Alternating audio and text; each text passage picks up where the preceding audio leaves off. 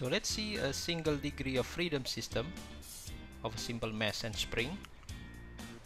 If we put the center of gravity of the mass as the reference point, and let's say this is the positions when the mass is at rest,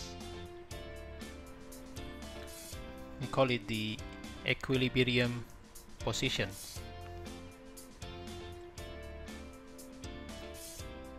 Equilibrium positions. And then we set the system into motion. You can see that the fluctuating dot here represents the positions of the center of the mass with respect to time. Okay? So we can see if the mass is going down, the dot is going down. If it's going up, the dot is going up, and so on and so forth. With respect to time means at 1 second it's maximum, at 2 seconds it's minimum, at 3 seconds it's maximums again, at 4 seconds it's minimums, and so on and so forth. Okay? So how far the center of the mass moves from these equilibrium positions is called the amplitudes of vibrations. So we can denote this one as xt, let's say. So meaning x as the functions of time. And then we can see that the graph of the amplitudes of vibrations of the system here looks like a sine functions. So we can represent this with the mathematical functions, which is xt equals to a sine omega t plus theta. So a here is the maximum amplitudes of vibrations, because we know that the maximum value of sine is 1, so we end up with xt maximum equals to a. So this is actually the peak value of the vibrations. Okay, the omega here is the angular frequency of the system, which indicates how many times the center reached the maximum peak in 1 second, for example. So the time taken from one peak to the next peak, we call it the period.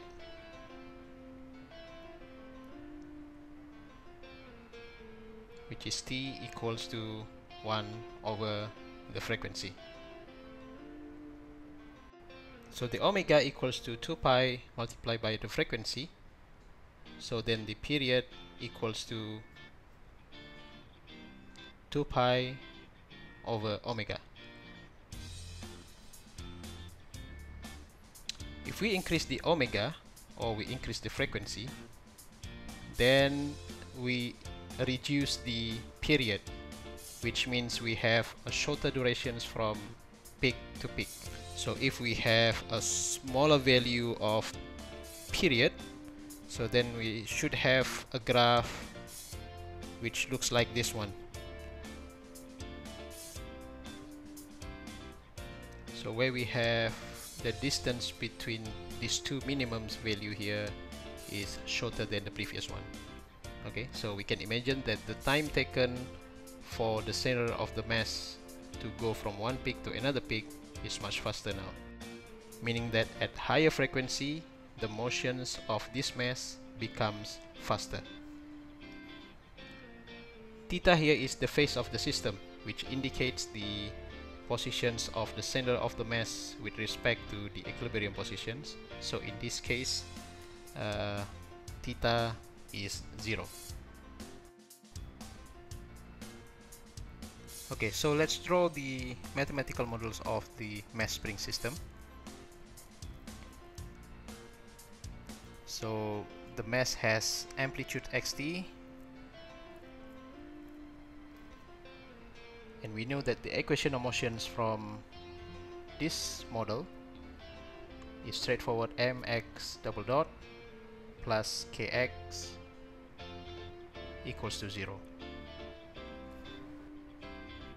And we know that the response of the system follows the functions of xt equals to a sine omega t,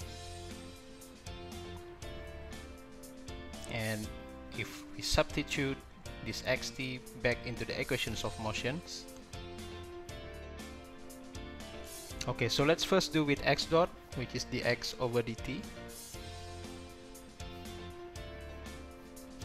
So this is the first derivative of xt with respect to t. So what we have is a omega cos omega t. And then the second one for the x double dot, which is the second derivative of xt.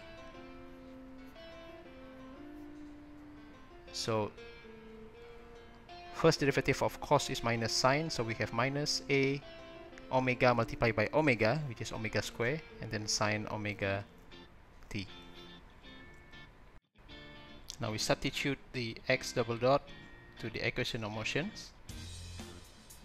So then we have minus ma omega square sine omega t plus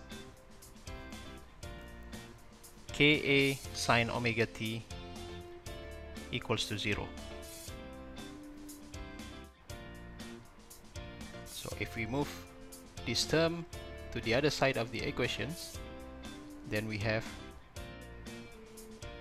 ma omega square sine omega t equals to ka sine omega t.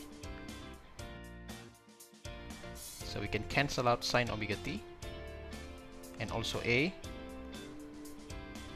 So what we left finally is omega square equals to k over m. So omega is square root of k over m.